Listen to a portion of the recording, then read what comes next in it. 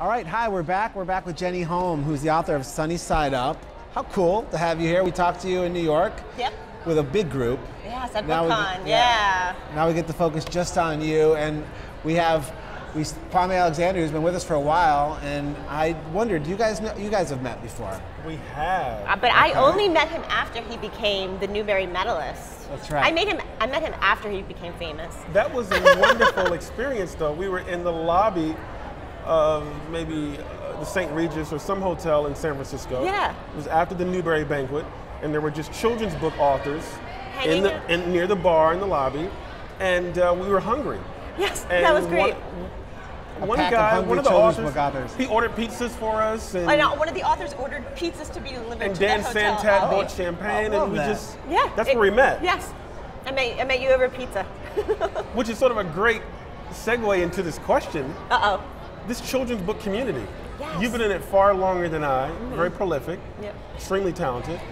What do you have to say about this community and how just awesome it is? I love it. It's just like, it is an amazing community. Everybody's super supportive. We love these kind of events because we get to see each other, because usually we're in our own little rooms in our own little heads with our laptops. Right. So it's nice to just be with friends, and it's a wonderful community. And tell Rich, it's non-competitive. No, we totally, because there are always children. Yeah. There's always children. It keeps you level and sane and understanding what you're here for. Yeah, it doesn't matter, there's always Honestly, I noticed it, I've certainly noticed it for a long time, but there does seem to be something that's even more stronger than ever before in the children's book community. Across the entire spectrum. And we saw it at BookCon, certainly, when I was with you. It's amazing. The amount of love that is heaped on each other's work and the number of collaborations. It's also one of the few genres where there's this much collaboration. Right. Yes. Where people are working with each other and teaming up out of mutual respect. Certainly you see that in fiction and adult fiction, but nothing like you do in your genres. Yeah. It's pretty special. I totally agree. I had an interview with a kid a little bit earlier, and I was with Peter Cease, and the child interviewer asked, have you guys ever worked together? And I'm thinking, we haven't, but I would be happy to. That sounds like an awesome idea. Yeah, it is. Let's talk a little bit about Sunny Side Up. I got to know you through Babymouse first, and so did my kids, and my daughter Nora especially is a huge Babymouse fan. But Sunny Side Up, for me, it's like a trip back this nostalgia lane, because I remember the bicentennial, and I remember all the magic moments of that time period. Yep. And I try to tell my kids, like little things, like the quarters that had like bicentennial quarters at the time, and bicentennial $50, which they had. And that whole period of time, you capture it so magically in this book. Like, I felt it. I especially felt that Floridian 1976 thing. I spent some time there too. Yeah. What a cool thing. And I'm glad that there's somebody capturing it for the kids who they can show it to them. I feel like I'm forcing them to relive it, because Matt and I grew up outside of Philadelphia, and that was kind of like ground zero for the bicentennial. There was so much happening there that entire year of our life, everything in school was about the bicentennial. We were dressing up. Yeah, it was crazy. It was such a big part of our childhood. Right. And when I even mention it in passing to my own kids, they're like, what? Yeah, what is that? Bicentennial, huh? And then our grandfather, he moved to Florida after our grandmother died in the 70s, and into an over 55 and over retirement community. And the first time we went, we were just dumbfounded, like, wait, you have to be over 55 years old?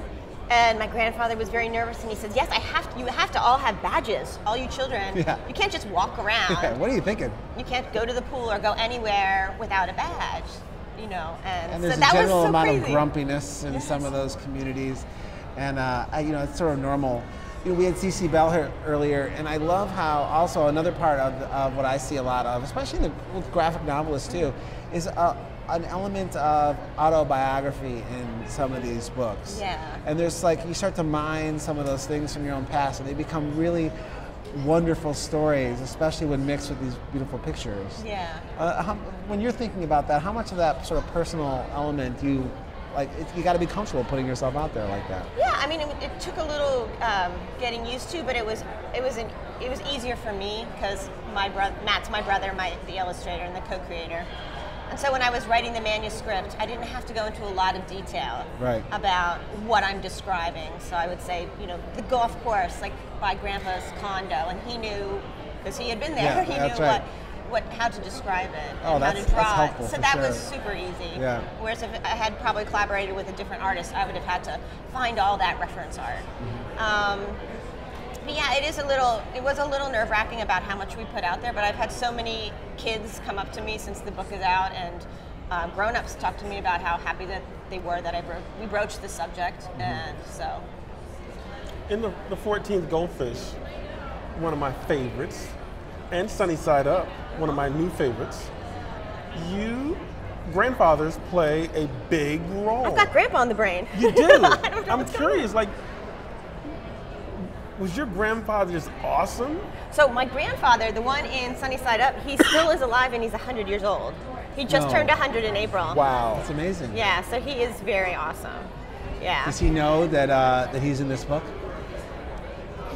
He's not really Yeah. quite with it anymore, Yeah. but yeah. How cool. What an Yeah. homage, though. I know. Yeah, it's So, really wonderful. Yeah. My daughter and I, she woke up about 1:45 a.m. this morning. She's Poor been baby. up for a while, and she was playing on her iPad. And my thing was, you're gonna have to read. So before you get on the iPad, and so she started reading Sunny Side Up. Okay, good. And she said you're gonna have to read 3 chapters. So, and she read it aloud to me because I was up with her. And she's like, all right, I read my 3 chapters, and I'm like, no, you have to read another one. And you have to read another one. And of course, I was interested in it. I didn't want her to stop. You know, You're like, and entertain me, please. And so we finally got to a point where she just was like, I can't put it down now. You figured out sort of how to write for kids and adults. You know, the same thing with the 14 Goldfish. Yeah. And I'm curious, is like, how did that come to be? How do you do that? I think I just... So well. Oh, stop. I like to just amuse myself when I'm writing. I want it to be funny to me, too.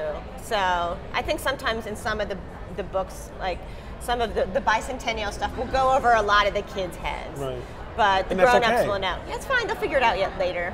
Right. Yeah. And the parents will get a little laugh about that. Exactly. Especially if they're reading together. Yeah, and that's great. I think especially comics are actually a medium you can read with your kid and parents and talk about what's happening between the panels, like what really happened between these scenes, and that's a good thing to talk about.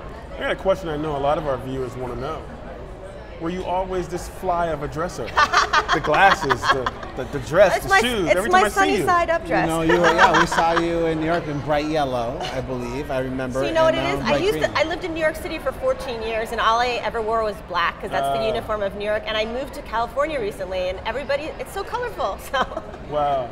Well, as soon as Esquire features like the new generation of kid-lit writers, you know, SLJ. you're gonna be exactly. We've got it for them. We'll call them now. Exactly. Jason Reynolds would have to be in that one too. Dan Santat with the tie. Oh, and the red shirt. Yes. Yeah. Of course.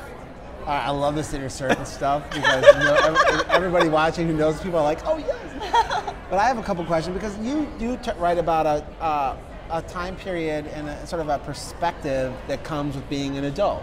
Right. You know, and yet kids relate to it. They can see that you're doing something. There's a scene in here where you're at, I think, an all-you-can-eat place, and you've got a relatively small plate. I say you've got a relatively small plate, but at the all-you-can-eat place, the grandparents. This was my grandparents. Yes. Like loaded up, and they're like worried about something that they're running out of over there, even though they've got more food than they can eat in 3 years. Yes. But they're like they should get some more of that orange Jello over there. And I laughed hysterically at that because it's a perspective that you can only have as an adult. You notice it when you're a kid, but you don't laugh at it until you're older a little bit, you know? And I think that there's something about having that where kids are reading your stuff and they're sensing what it is to be an adult. When they're an older person, like, you know, whatever you want to call yourself. Yes. You know, they're getting it. They're getting it that there's a humor level to that age group, and they're associating it. They get it.